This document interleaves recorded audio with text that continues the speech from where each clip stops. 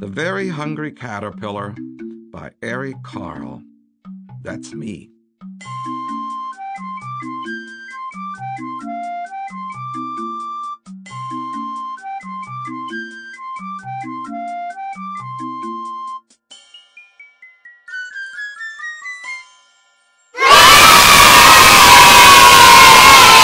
Out of the moon, a little egg lay on a leaf.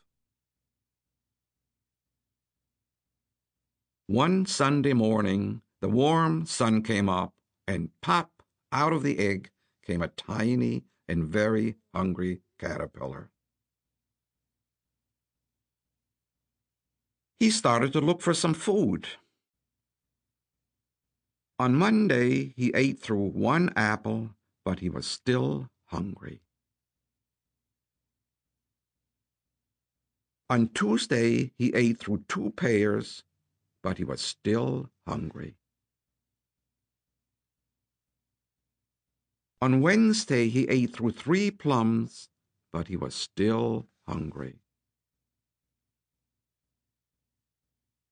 On Thursday, he ate through four strawberries, but he was still hungry.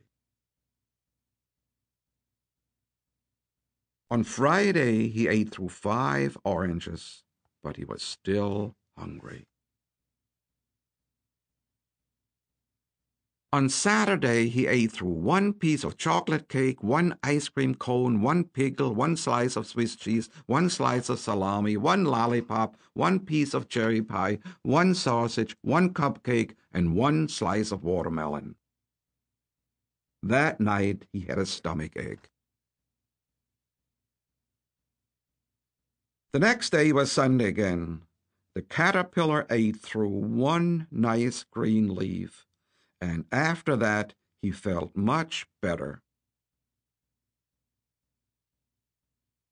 Now he wasn't hungry anymore, and he wasn't a little caterpillar anymore. He was a big, fat caterpillar. He built a small house called a cocoon around himself. He stayed inside for more than 2 weeks. Then he nibbled a hole in the cocoon, pushed his way out, and was a beautiful butterfly.